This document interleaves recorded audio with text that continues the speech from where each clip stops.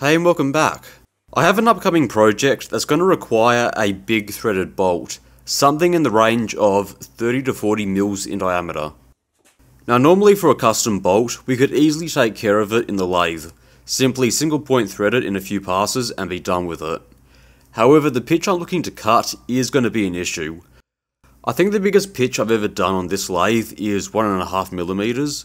So for every turn of the spindle, the carriage will advance 1.5 millimeters forward. However, I was asking it to cut a 6mm Acme thread, and the lathe simply wasn't having any of it. First I stripped out the idler gear, which I had to replace. Then I bent the idler rocker, and then I had to replace that with a block of steel. I then stripped out 3 other gears trying to get it to work, which it did, but the threads simply looked, well, not that great. I think this will be one of the few times that the size of the lathe has defeated me. However, I'm not going to give up, though I will need a new approach. I eventually landed on the idea of cutting the thread with the milling machine by using helical milling. It would be a lot easier if I had a CNC machine, but I can definitely do it on the manual mill. The aim will be to connect the dividing head to the mill's lead screw, so that it rotates as I move the mill's table. At the far end, there's going to be a slot cut into the lead screw, and that is meant so that you can drive it from a power feed, but I'm willing to bet that we can use it to drive a small gear train. We'll start by making an insert that will allow us to connect the gear to the lead screw.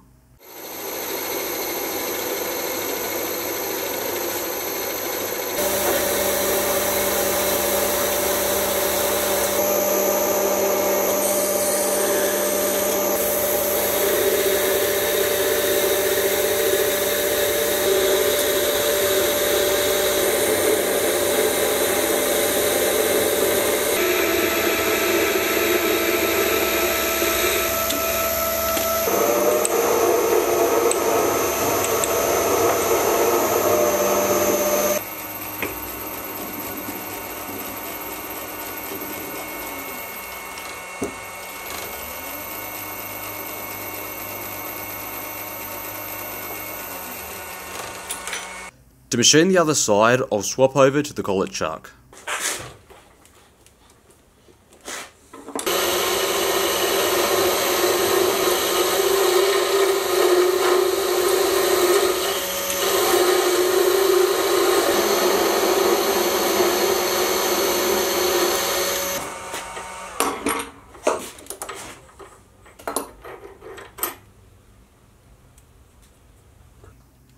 I'll then use the milling machine to mill in 2 flats.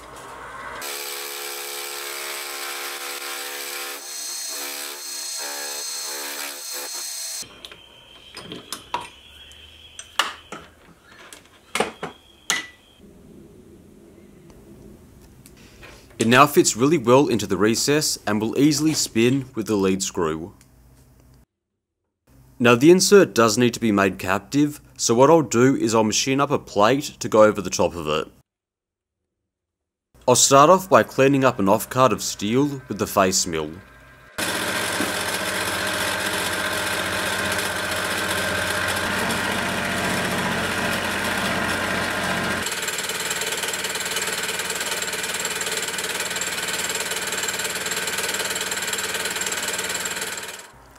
I'll then drill 2 holes, one of them for the insert to stick through, and another one for a stud that we can mount a set of gears on.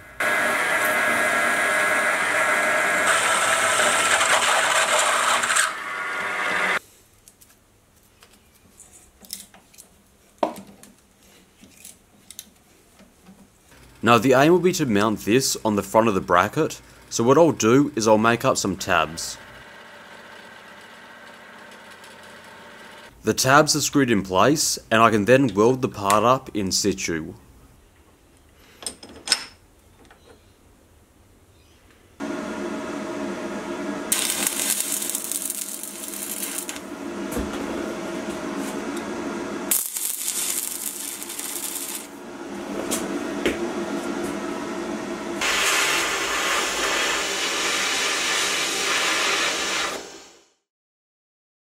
Next we need a way to connect the dividing head to the gear train. The spindle does have an 18mm bore, and we should be able to make use of it. Now the design I settled with was an expanding mandrel, which went through several design changes as I went along with the build.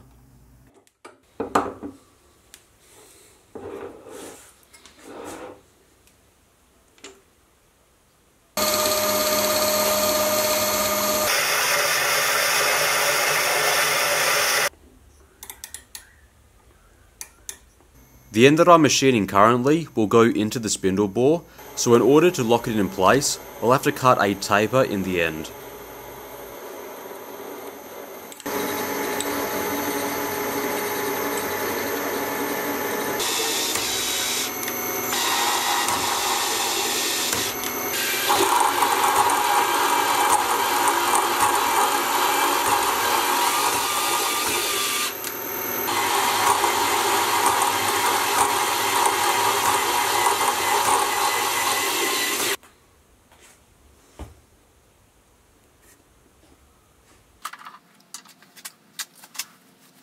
I'll then start to machine the other side.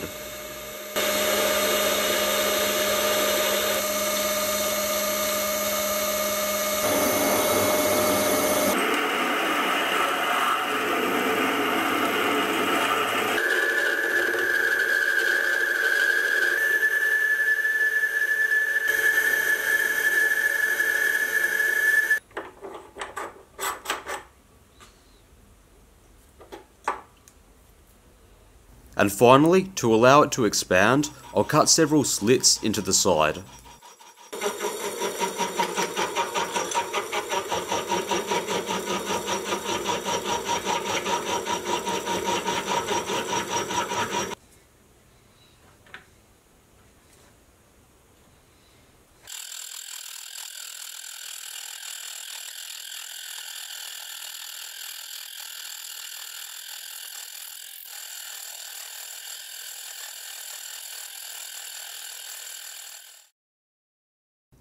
And with the compound still set up, I'll cut a matching cone.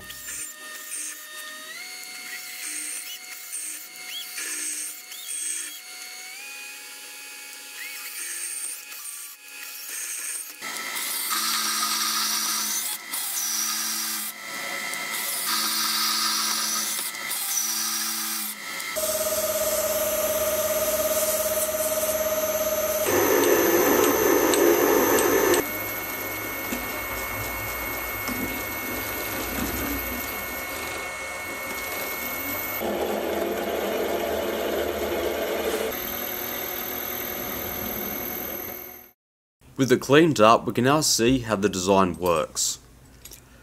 A caphead screw will pull the cone into the taper, and that will expand the mandrel so that it will lock into place.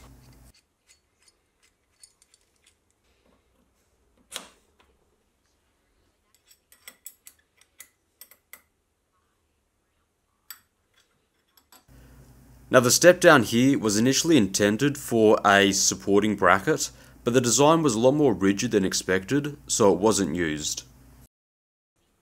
And to connect the gear to the mandrel, I'll feed through a shaft with the gear connected.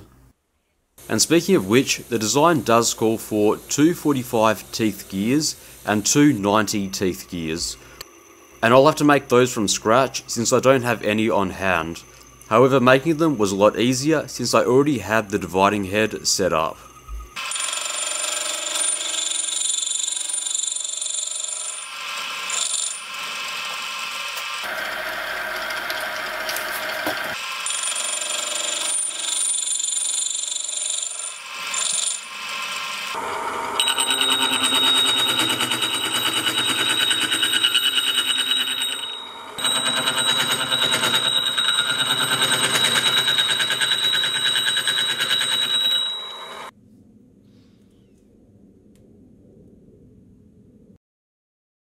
And after getting everything properly set up, that is the final result. As you can probably tell, we have the 45 tooth gear connected to the table's lead screw.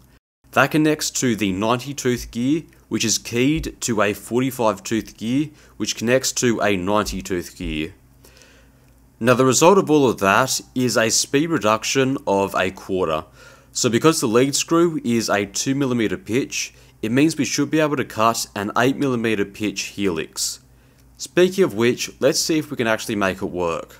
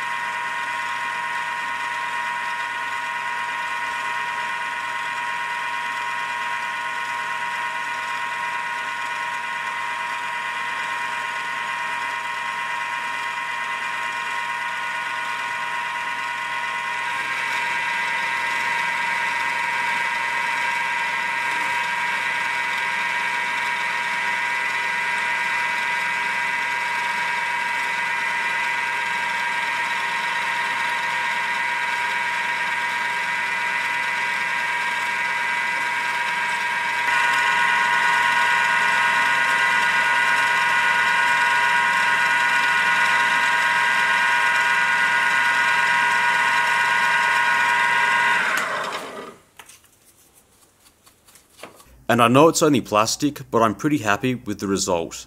The helix looks great, although it will need a bit more rigidity before I can cut steel with it, but so far I'm really happy with it. And that's about it for now. I hope you enjoyed this video, thank you very much for watching, see you next week.